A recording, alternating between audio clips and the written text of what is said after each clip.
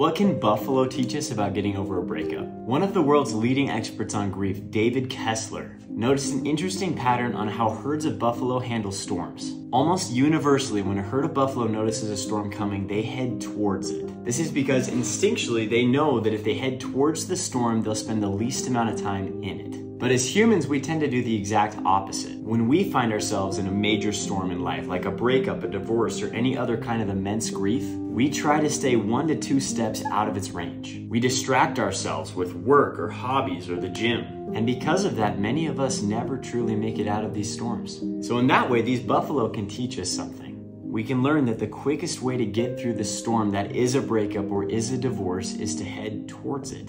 To accept that it's real, and when you're feeling those terrible feelings, to sit in them and feel them. And if you do, the storm will eventually pass and you'll find the sunshine on the other side. And click follow if you want more help through your breakup.